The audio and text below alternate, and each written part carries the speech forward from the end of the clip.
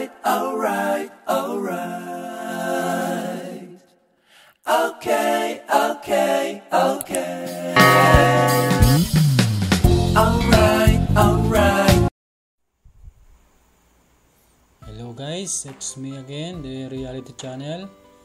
Today's video mga ka-reality is about kung paano maging searchable yung mga YT or YouTube channel name natin.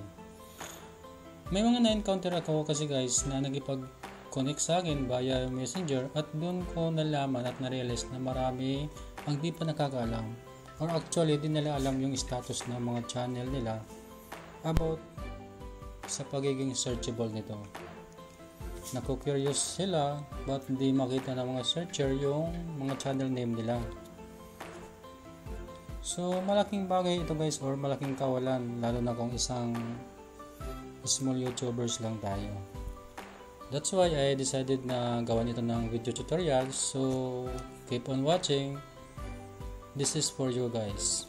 So okay, start na ako guys. Okay, first punta pa rin tayo sa Google Chrome. Then type www.youtube.com. Click natin to. Okay, loading guys. Then make sure pagdating dito guys na naka desktop site tayo. So ako guys naka-direct nisa sa desktop site. So if ever na hindi pa, click na 3 lines sa right side at scroll up then makikita natin yung desktop site. Click or check down natin to. So okay, back. Zoom ko lang guys. So dito guys sa right side makikita natin yung channel icon natin. Click this icon.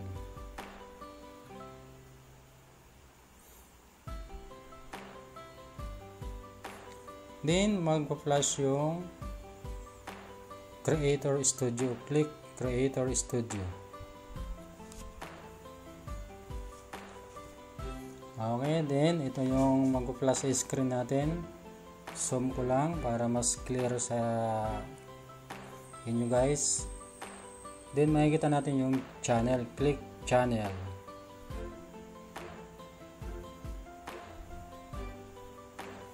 Okay, then ito na rin naman yung mag-flash sa screen natin guys. Zoom ko ulit.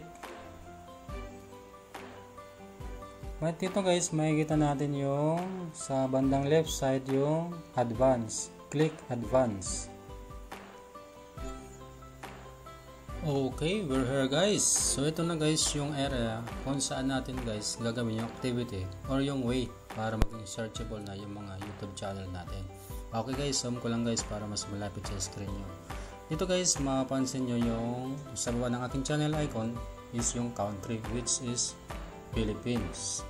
Then sa baba ng country is channel keywords which is sa tapat nito ay dito natin gagawin yung activity para maging searchable na yung mga YouTube channel natin. So sa akin guys, sa tapat ng channel keywords, kung mapapansin nyo ay may naka-fill up na or may nakalagay na. Kung saan, ibig sabihin guys ay nakagawa na ako or nagawa ko na siya. So I'll make sure pa rin guys na masusundan nyo itong tutorial ko or kung paano ko ito ginawa. So tutok lang guys. So dito guys, kung mapapansin nyo, bago ako naglagay ng keywords ay naglagay muna ako ng open quotation, then the reality, then close quotations. So kung makikita nyo rin guys, nauna kong linagay is yung YouTube channel name ko which is the reality, na kung saan lahat siya ay big letter. Then next, naglagay ulit ako ng the reality which is lahat naman siya small letter.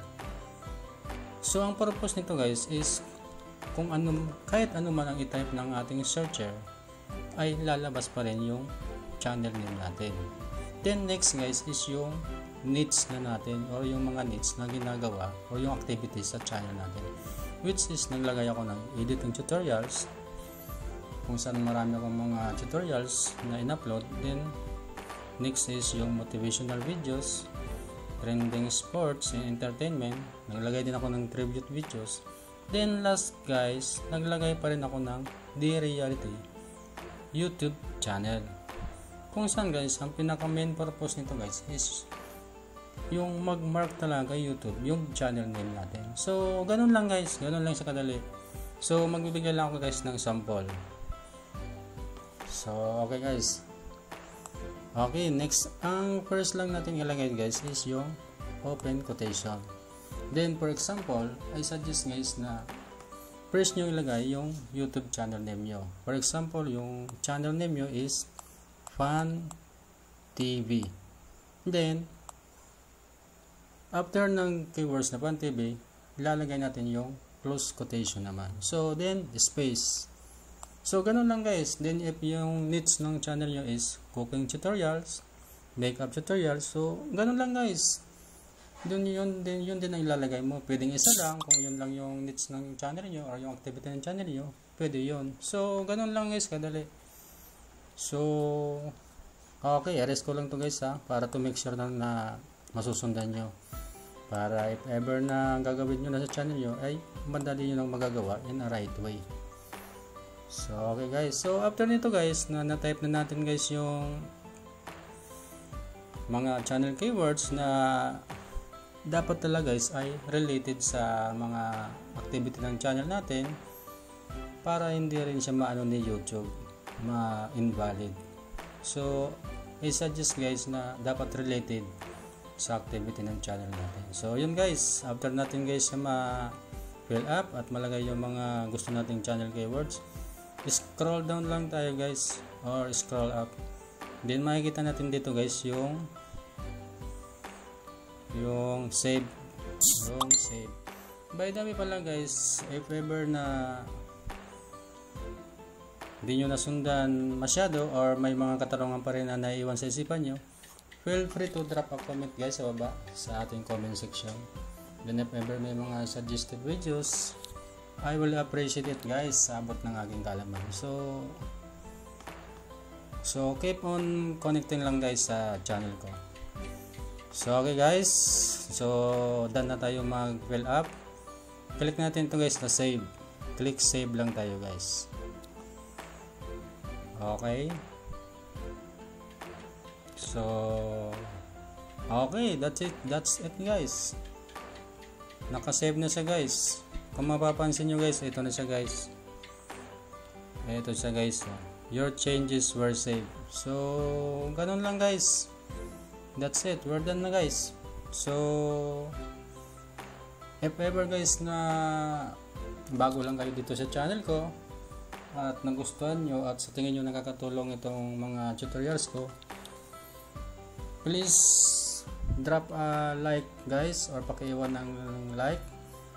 At I suggest guys, or if ever na maibigan nyo, na paki-click na rin ang subscribe button at paki-hit ng notification bell para mas ma-update ka pa sa mas marami ko pang tutorial.